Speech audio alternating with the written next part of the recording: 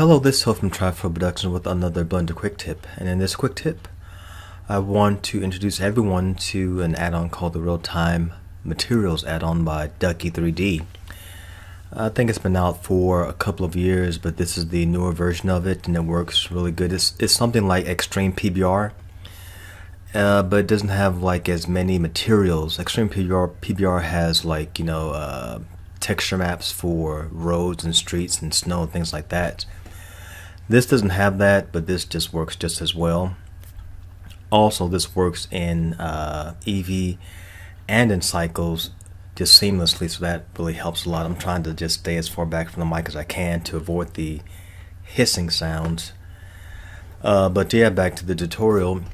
I just want to see or showcase what it can do. Now, once again, I'll leave a link for the add-on in the description below the video so you guys can download it out and try it. And the good thing about this add-on also is that I think it's around $50 for the professional license, but there's a free version of it that contains 40 materials that you guys can just sample and use yourself just to give it a try. And I'm using Blender 2. Let me see, this has got to be 2.81. So it works in 2.81. I think it works in any version of 2.8, but not in 2.9 or 3.0, but just 2.8. Any version of 2.8 I think it should work. And once again, once you've installed it or downloaded it onto your system, with the same process, go to Edit, Preferences, navigate to where you've installed it, click on Install first, then navigate to where you've installed it, click on Installed Add-on. I've already done that. And then put a check in the box. You can see that I've got two. This is the older one, and this is the new one. The older one only had thumbnails that were kind of small, and I'll show you what I mean by that. Once you put the check in the box, that activates it. And the next thing I want to do, let's turn to Eevee and the viewport here, so you can see what it looks like.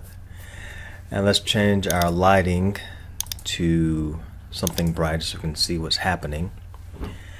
And the older version, you press Shift A, and from the pop-up menu you would navigate to Realtime Materials, and you see all your options there, all your materials right here. But people were complaining that it was just kind of too small to see sometimes. So now in the newer version 2.0, you have the thumbnails larger on the tool shelf over here, and you still have the other option of pressing Shift A and pulling up the materials in the pop-up menu for easier, faster access. But I've got Suzanne here, for model Suzanne, so we can really test how it looks in terms of it stretching the materials over the model. I have a basic cube, have this ecosphere here, and this sphere. So we can see how it looks on all these elements. But let's go to Suzanne first. Let's see what it looks like on Suzanne. So we're going to scroll up on Suzanne to see how the material works on her. And let me see, let me click on organic, and this is like a whole set of different leather material. Let's click on the green one, and you just click add material, and it does it automatically. Let's go to Eevee, see what it looks like in Eevee. It might take a bit of time to compile the material, but once it's compiled, there you have it. It's an Eevee, and it looks pretty good. You can adjust the materials also by going to your texture tab, the material tab here, and all your adjustable settings, or here. You can adjust roughness scale for this, distribution, the small cells, make those smaller, adjust the big cells, make those bigger, or adjust them to however you want, adjust the shape of them. That's pretty cool. And the good thing about this, I think you can animate that. Can you animate it? No? It would be cool if you could animate the parameters here, because that was really cool, the way the shape would change every time. It looks like it's like morphing into something else, or kind of sizzling in the pan when you adjust the shape. But I guess you can't do that. You can adjust the bump also, make it really bumpy or less bumpy, and adjust the hue also. And like I said, it works in cycles and in Eevee, and we can see from Suzanne's face here, Because Suzanne, she's a good way you can utilize or see how a texture wraps itself around an object that has a lot of curves to it. Because as you can see with Suzanne, there's no like weird looking texturing going on around the eyes. It all looks pretty much well laid out, which is great. And you can easily change the material, click on it, or let's choose something different. Let's go to abstract. Let me see, let's go to metal, and let's choose this flat tech glow and just click add material. Give it a few minutes to generate, and there you go, it adds the material to it. And this is an EV. Let's see how it looks in cycles. Let me click on, let me see, turn this to cycles. So I can, there we go. Yeah, and it looks just as good in cycles. Now we've seen how it looks on Suzanne. Let's see how it looks on the cube. So I'm going to go press 1 on my keyboard. I'm going to drag this off to the side. Left click on our cube, and let's choose a different material. Let's choose rusty and add a material. Once again, the layout of the texture is great. Let's go back to Eevee so we can have a better, faster view of what we're looking at. But yeah, there's no stretching, there's no weird warping of the texture at all, and it just lays out really nicely on our model. And you have to understand, when it comes to texturing models, especially when none of this stuff is UV unwrapped, all of it is just generated onto the material. And sometimes when you apply texture to materials, just see weird warping of the texture onto the material, but it's not happening at all. So this is a well-designed add-on.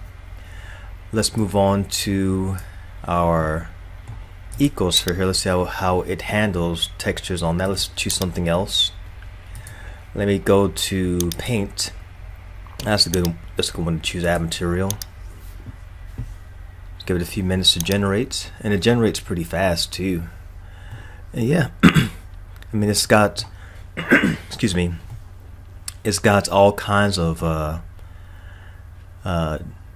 geometry on it that would cause warping or kind of weird texturing, but it is just laying on real nicely onto the material, which is onto the model, which is great. So you can see the shininess of the painted metal, or paint onto the you can see the reflection right there on the paint on the material there.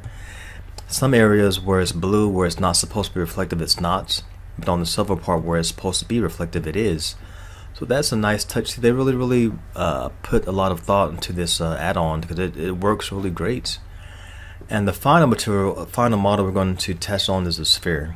And in a sphere, you can really see a lot of errors in textures, especially at the top. And click on that at the top here, where the points meet at the top. There's usually, when you apply a texture to it, there's usually a lot of like stretching at the top. Let's see how the Realtime add-on handles applying a texture onto a UV sphere, onto a sphere. So let's choose, let me see, let me choose a different category here. Practical. Okay, this is a good example. Brick. Let's click on add material. Let's see what it does. Give it a few seconds to, oh, okay. And yeah, it does a good job. Let's press 1 on our keyboard. It does a good job of just distributing the textures onto material, onto models, I mean. And there's no stretching at all. There's no strange warping of the texture on the model anywhere. So this is a really well thought up and thought out excuse me, thought out add-on when it comes to textures. Like I said, it works in Eevee and the cycles equally well. You can adjust the parameters in terms of the way the texture looks right on off to the side here in the materials tool bar here, and it's just great. So yeah, this is a really great alternative to the Extreme PBR add-on. The Realtime Materials add-on works great, looks great, and acts great.